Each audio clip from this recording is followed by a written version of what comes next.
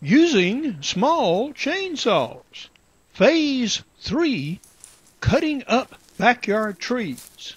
William Hovey Smith, 2012. Well, this is backyard tree removal, phase 3, small chainsaws. Yeah, got out a little chainsaw. I've already cut up a fair-sized limb with it, so I know it works. And we've adjusted the tension on the chain, which is about right. We've got gas and oil in it, so we're about ready to go. Now what we're going to do is cut off these pieces here, like this limb, that have a maximum thickness of about 5 to 6 inches. That's about as much as this chainsaw will comfortably handle. And so we're going to show you doing a little bit of that and how we cut up these various piles we've got around so you can do it safely. You want to start with these large offending, sticking out branches like this just to get them out of the way so you can mow the lawn and whatever else you need to do and restrict the trunk. So we're going to cut this piece off first.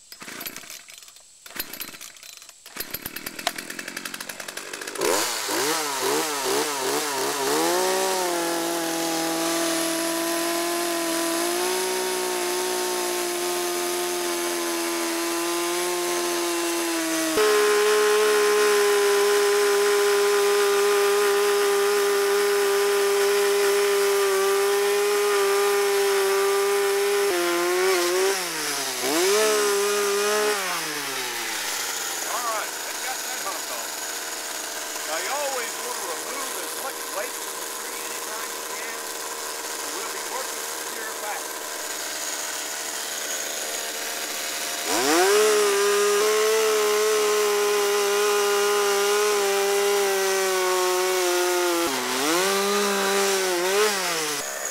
You may remember that this limb is sticking out further than any other, so we're going to certainly want to trim it down.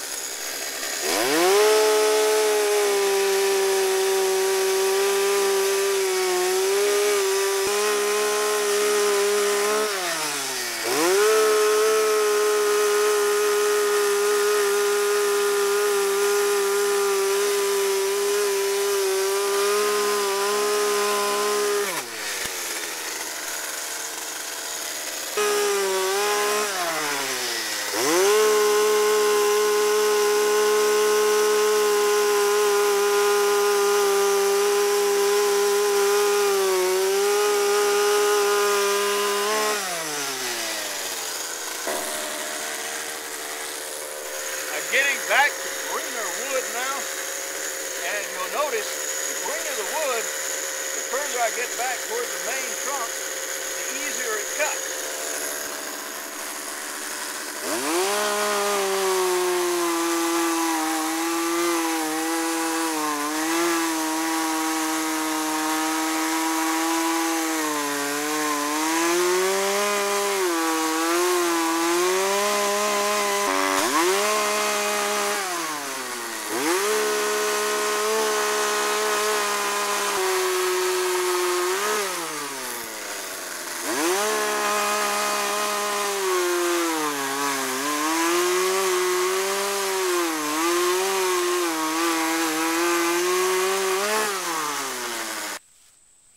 Here, we're taking pieces like this that are too crooked or irregular to make good firewood, and so we're going to put these on the burn pile and just get rid of these. At the moment, we have run through our first reservoir of fuel on the chainsaw. So while the chainsaw was cooling off, and by the way, it should before you refuel it, I went ahead and stacked up what I'd cut that was decent for firewood, which as you see is not terrible much. The problem with pecan is it grows so twisted and crooked that it's difficult to get a straight length of good firewood out of any given branch without making a lot of different length cuts. So this is not like some nice trees that you can cut up in nice uniform lengths. No, pecan just doesn't work that way. on these branches, you want to pay attention as to how they're interconnected and actually what you're cutting. With a group laying like this, for example, you want to start from the top, say like here, and here, and here, and watch out because these things are going to flop one way or another as you change the weight balance ratio. Now, I've taken the precaution of clearing completely everything underfoot. What you do not want to do is get your feet tangled up in these branches as you cut them. You want a clear space to stand in, and you also want a reasonably clear space for your wood to fall, even if you have to stop and clear away some stuff and then resume.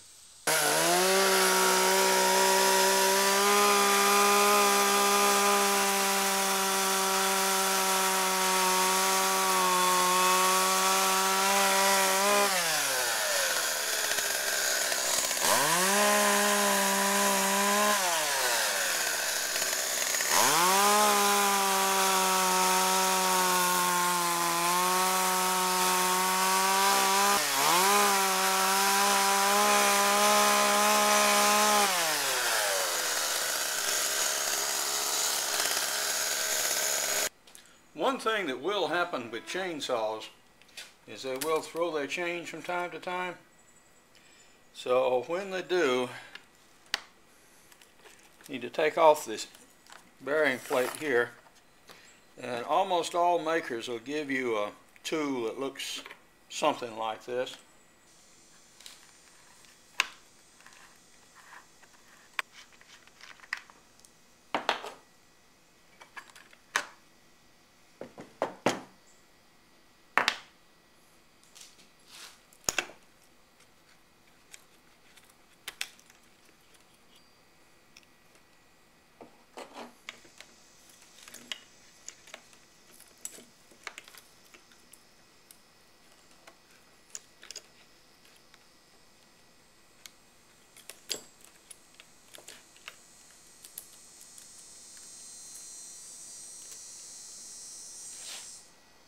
Okay, I've got it caught up at the back here around the hub. And I'm fitting the chain to the bar right now. So ultimately, the chain should move when it's ready. Okay. So that's right. So you pull it taut. You take your plate.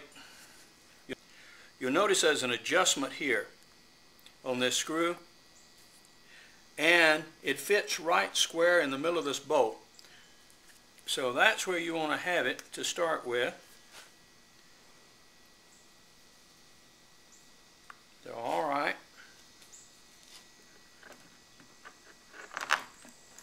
Fit that in. It should fit down tight. Take your screws. You put the nuts on them.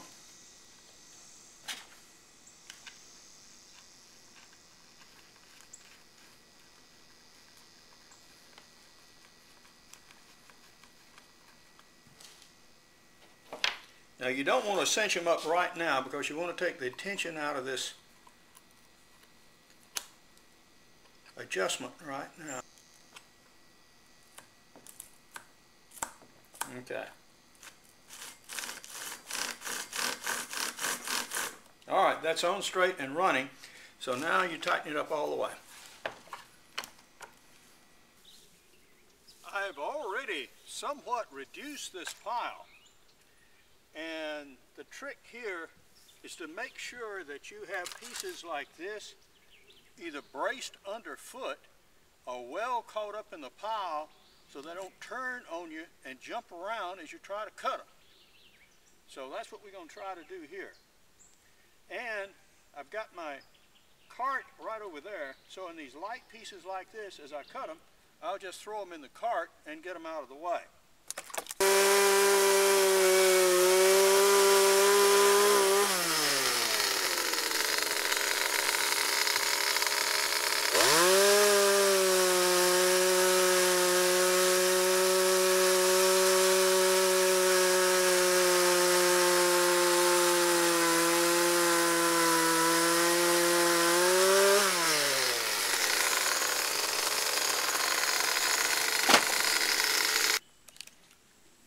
chainsaw has been with me since the early 1980s. It is a model 1975, and it is dead. It's been throwing the blades. It's been losing oil as fast as I can pour it in there. And most recently, the engine started smoking like mad, and I can't get it started. Now is the time, I do believe, to give this thing an honorable retirement, salvage it for parts, and go and get another model. So that's exactly what I plan to do, to continue with Phase 3, small chainsaw. Phase 3, small chainsaws, is now complete. Behind me you see a stack of stove and fireplace wood that was cut with small chainsaws. Well, mine gave up the ghost, and I borrowed 3 saws from a friend, 2 small ones and a larger one. As it turned out, I could not get either of the other 2 saws going, but I could get the larger one going. So here it is, a Husqvarna, and you will see more of it in Phase 4, cutting large backyard trees with big chainsaws. I'm best known for my book, Backyard Deer Hunting, but I have others too, like extreme muzzleloading, crossbow hunting, and also practical bow fishing, which is now available as an e-book. For more information on my books, blogs, videos, and radio show, Hovey's Outdoor Adventures, go to www.hoveysmith.com. Good hunting and good eating from the outdoors. Goodbye and God bless.